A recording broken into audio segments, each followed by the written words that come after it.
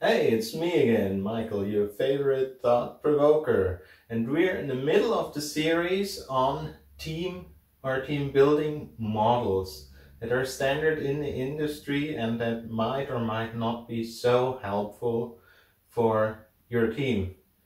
And in general, every model is wrong. Some models are helpful, some are not so helpful. The idea is to find aspects within the model that are helpful for your current situation. And the model that we're going to look at today is a T7 model by Eichinger and Lombardo, which was published in 1995. And to start right off, the T7 model has its name because there are 7 aspects to this model, and all 7 aspects start with a T.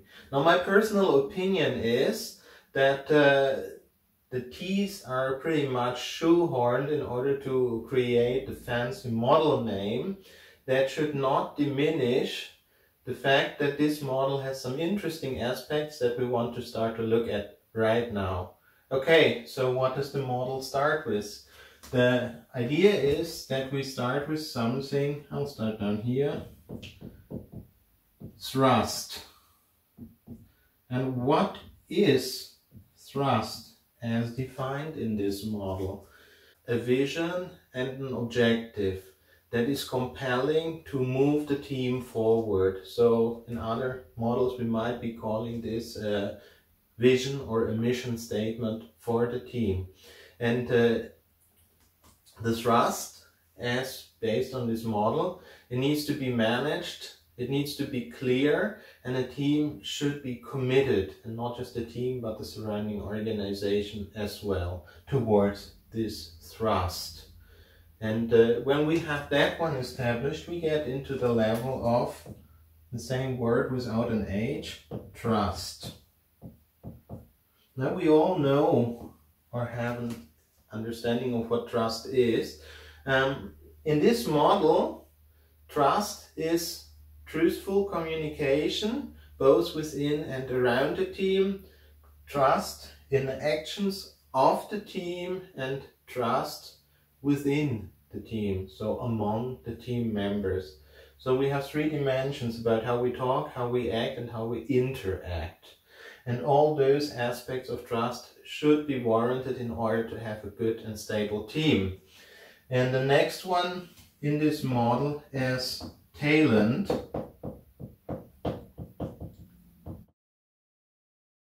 What people do we put into the team? How do we grow the people in the team?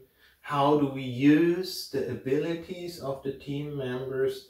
And what is the best way to get value out of the things that the team members do?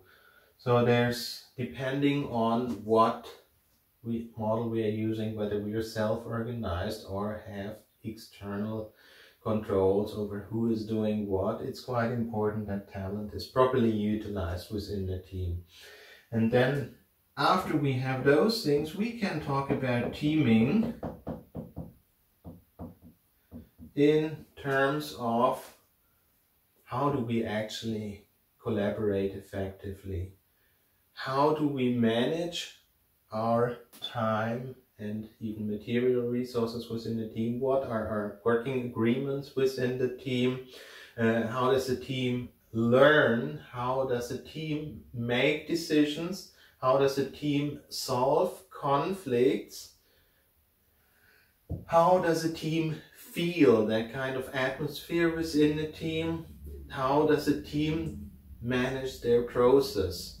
That could both be a command and control process, or it could be self-organization and continuous inspect and adaptation. This is not as important for the model itself as it is about raising the questions. Do we have proper teaming? And the 5th T is what they call task skills. So what is the task level of the team? That is, can we focus on getting things done? Are we sufficiently flexible to change the work in a way that allows us to actually succeed? Can we measure how much progress we're making, and are we moving in the right direction? And are we actually delivering any goods? Do we have tangible outcomes that do help the organization?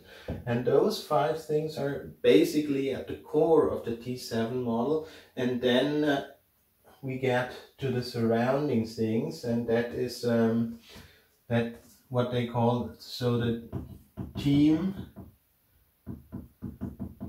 leader fit, or I might just be calling this leadership, and it wouldn't start with a T, but basically this is if we do have a team leader, and how suitable are they for bringing those things out in the team, how are they getting the team to collaborate, how are they helping the team to reach their goals. If the team leader is appropriate for this team, then we have a good team leader fit. If the team leader cannot handle the situation of the team, or doesn't help the team excel and move forward, then we might want to have a discussion about what should be changed in how the team leader works with the team. And finally, we have the team's support, or you could also call it the team's environment. Team support, that is, how does the surrounding organization support the team's core 5 T's? That means, does the surrounding organization provide positive incentives for the teams to actually go somewhere? Does this organization resolve impediments which stop the team from reaching the goals? Does the organization provide sufficient resources, sufficient training, sufficient information that the team can actually be successful? And all of this together would then be our 7T model.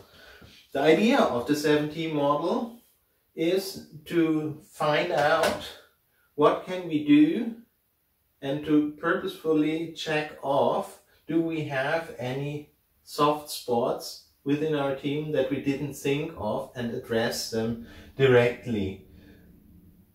It's up to you. If you find value in this tool, please take advantage of it, do your own research of what's behind it, and if I could get you to like this video, please leave a like, and you might want to check the subscriptions below, because if you're not subscribed yet, you might miss out on the subsequent videos in the team building models and a lot of additional content which is also to come in the future.